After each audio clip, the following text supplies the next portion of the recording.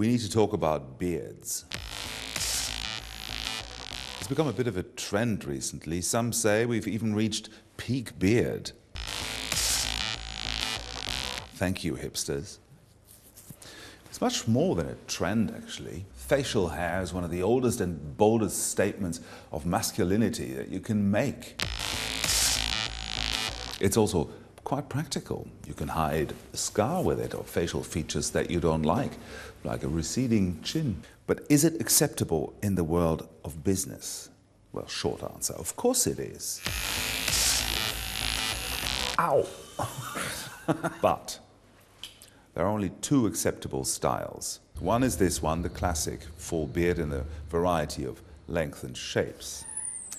And the goatee in its many iterations.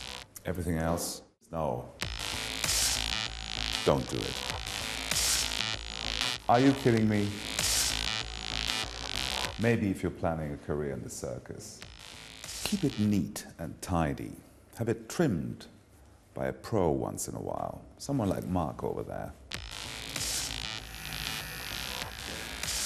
All right, Mark, what are the biggest mistakes? Well, you have to keep your throat clean, shaven, and your lips need to be free of beard. So you don't want to look like a walrus. I don't want to look like a bloody walrus. And this is not a beard. That's just badly shaved. What about a moustache? No. No. Much better.